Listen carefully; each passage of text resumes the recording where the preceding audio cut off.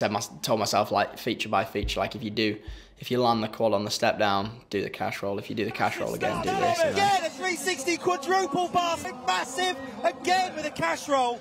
And then I did the double in my second run, and I was like, you could have done 3.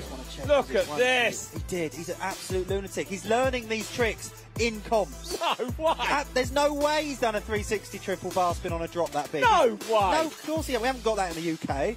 No one does. He's from the Lake District. Everything's rock. Got Jake Atkinson here today, fresh from Red Bull Roof Ride, second place finisher. Like, you must be absolutely over the moon. Can't even. So let's help set the scene for our roadie and mountain bike friends who aren't familiar with slopestyle.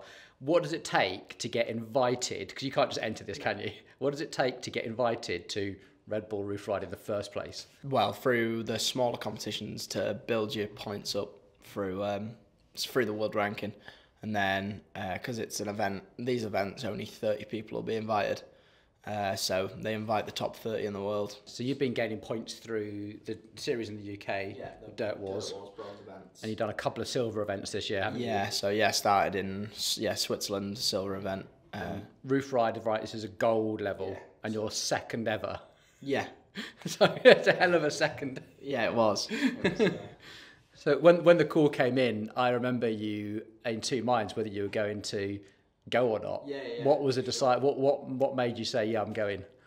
The deciding factor of me going wasn't like, because I knew it was massive, I knew it was like the biggest event, and I don't really like riding big jumps because I've never ridden them, so it's quite hard to like something you don't do. The deciding factor was the only way I'm going to get good and enjoy riding big jumps is by going and riding big jumps, so that's why I went. And then getting there and seeing how big it was like, yeah, it's definitely big. And then riding it, it was like, yeah, it's going to be hard to qualify top 12 out of 28 riders. That was in your mind, hard to qualify top 12? Yeah. Because the top 12 go through to finals. 12 go through to finals. Out of 28 of us, I was like, well, I'll be happy to get through. So you weren't expecting to qualify? I wasn't not expecting to qualify. I knew I could qualify. It was just, but it was putting a run down on that course was like, obviously playing. I mean, it was playing on everyone's mind, trying to get a top to bottom run on that course.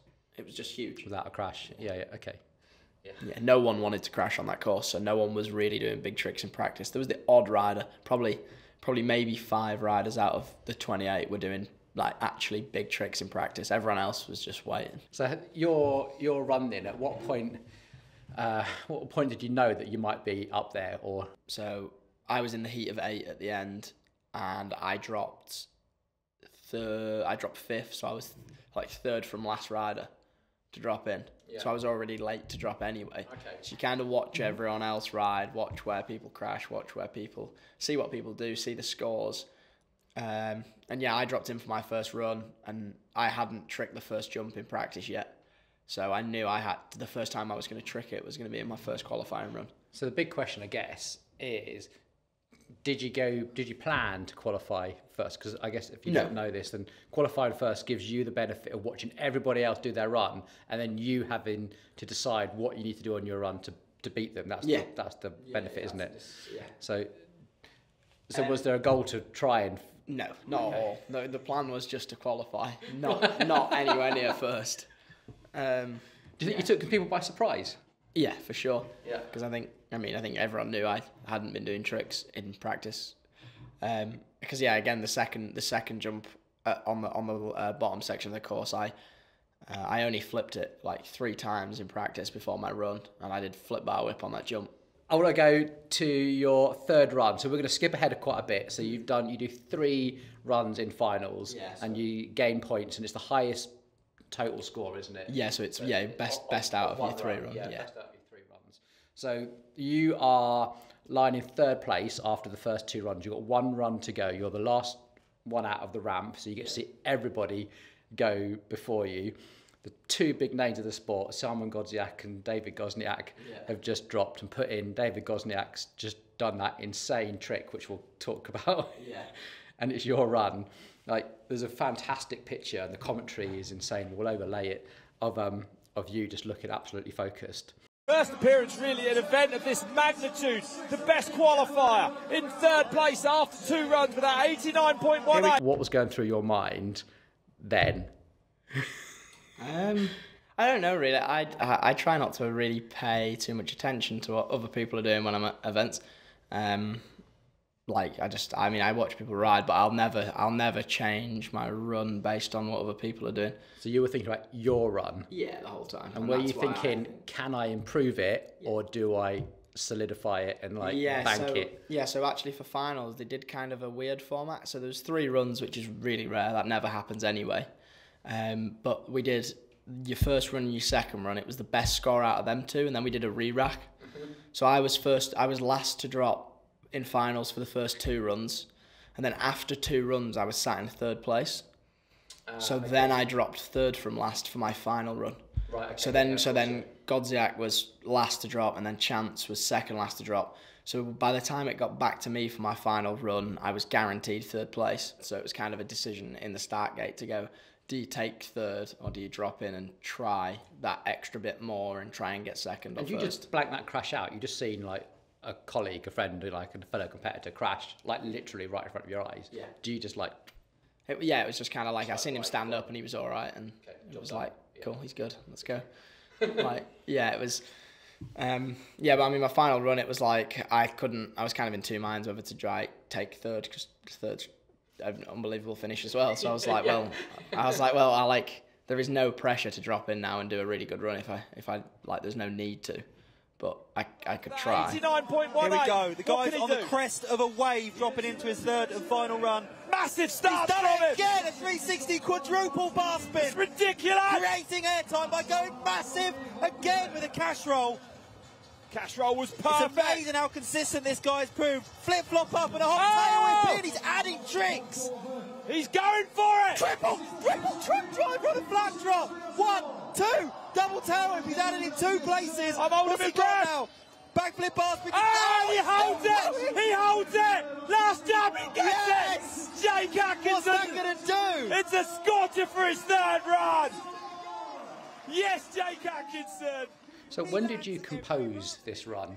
I mean, compose I think is the right word, I guess. It must be you've seen it, you've seen other people, you've practiced it. At what point do you like put it together in like a composition and go, that's the run I'm going to do?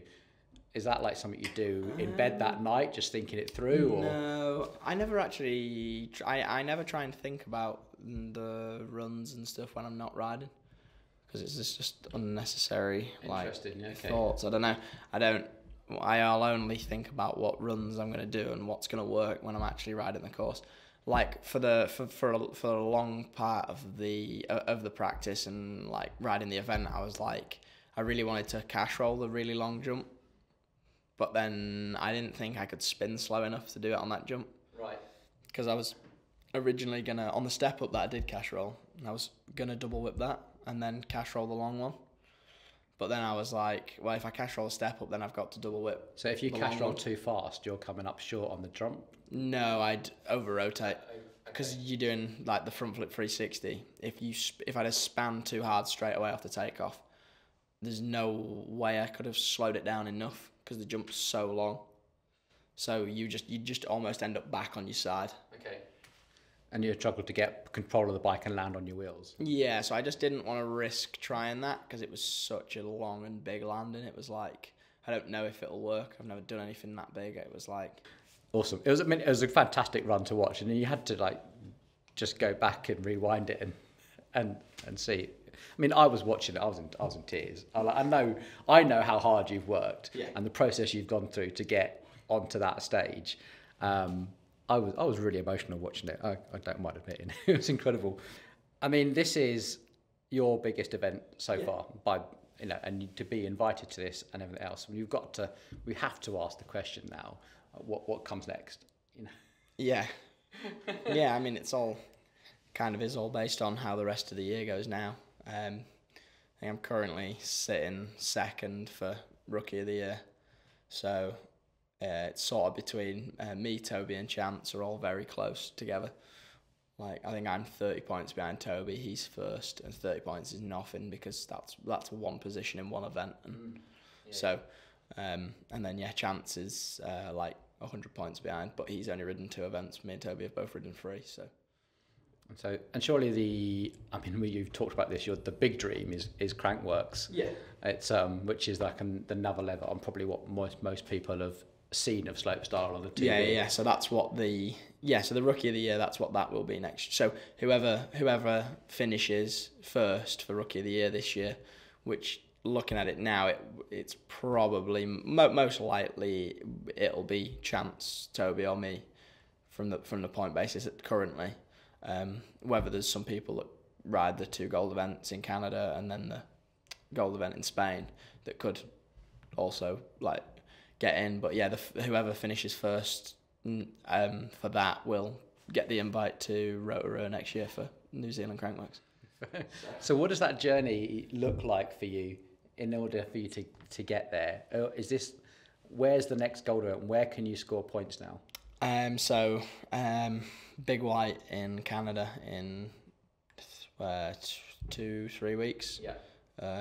Is the next gold event. You've got the invitation. Yeah, I've got the invitation. Got the money. Got the money now. Yeah, got the money. Got the invitation, and then I just got the invitation to Silverstar, which is 2 weeks after, which is Brett Reeder's Slopestyle compound, which is another gold event, which is also Canada, which is the week after Joyride. So it'll be like Big White, and then watch Joyride, and then Silverstar. So 2 gold events, and then come back and be literally get home, and then go again straight to Spain for the final gold event of the year. So I've got 3 more, as long as all go planned. 3 more good solid opportunities. Yeah, and it's your overall ranking comes off your 3 best finishes. So I've currently got a 2nd place in a gold, which is really good. And then I've got a 1st in a silver and a 2nd in a silver. But the 2nd and 1st in silver will hopefully be gone, and I can get 3 pretty good gold finishes. That's the aim.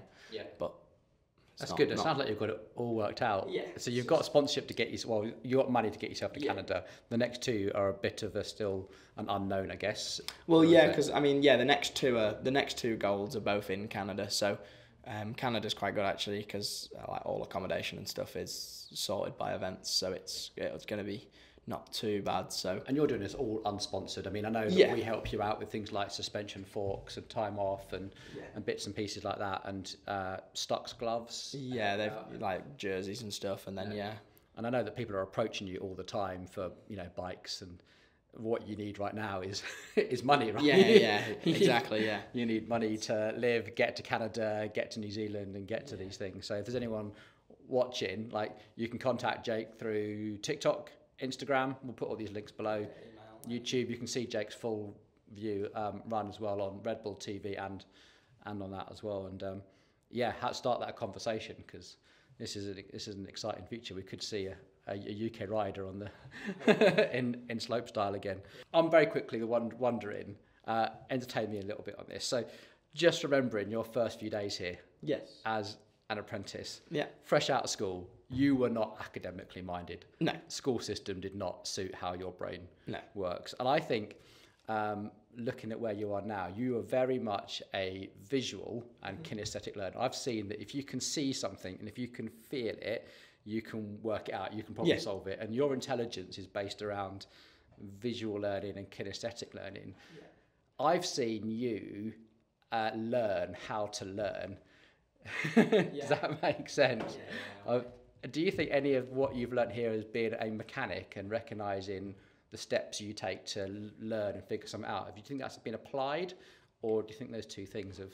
I think I've definitely learned a lot here, like through here. I think, but always the whole time I've ridden like BMX and mountain bike, I could never learn, and trials from when I started, I could never learn by either being like told how to do something, or like if someone was to give me instructions on how to do something, it was like no idea. Oh, I've experienced that. It's not like out of not listening. If someone tells me how to do something, I'm just like no idea. Like it just doesn't like really compute. But if someone does a trick, and it's kind of always been like that, if I can watch someone do a trick, or if I see someone do something like on Instagram, say, I'll screen record it and I can like watch it back and slow it down, and just watch it a few times, and then it just makes sense. It usually works. Yeah, I mean, I know that when you started doing suspension servicing and stuff, I could show you things, and you could read things off the tech docs. But for you, I need to lock you in that room for an hour and you figured it out. Yeah, just like watch someone else do it and then just do it, because I don't know. It's quite a weird thing, but I do on it. Like when I watch someone do something, it makes sense. It's incredible, and I think now you've got that skill of like, this is how Jake Atkinson, this is how I learn stuff. Yeah. Could you now look at David Godziack's little manoeuvre? And look at, he's backwards before, he's actually facing the wrong way before. I don't know if he'll ever seen the landing until he lands, you know? What on earth? That cash roll, and can you watch that again? Have you figured out how he did it? Yeah, I think I could get pretty close, if not probably. I'd definitely give it a good go. I reckon it'd come round. I don't know if I'd ride out of it, but it'd definitely come round. I understand exactly how to do it. It's trying it. It's taking that risk to try it. But no, I understand the concept of how that trick works. That's so interesting. I think you started to recognise that in yourself, and I think that's probably what's accelerated how you're progressing through this. Is you just suddenly clicked, if I need to learn a trick, this is how I learn a trick. I need to watch it, feel it, experience it. Like when you've been talking about how you manoeuvre the bike. You do it very much kinesthetic, isn't it? It's so interesting. I think we could talk for ages. So this is it. This is your Red Bull trophy. This is your first big trophy. You're going to cherish that forever. Yeah. €3,750 cash in going straight on a flight to Canada. Yeah. I love that. We're going to try and support you as best we possibly can. I would love to be your sponsor. Sadly, it's not in my finances. Hopefully someone out there is watching this and can take this, share it, pass the word on, and see if we can get this guy to Crankworks. Thanks, Jay. Well done.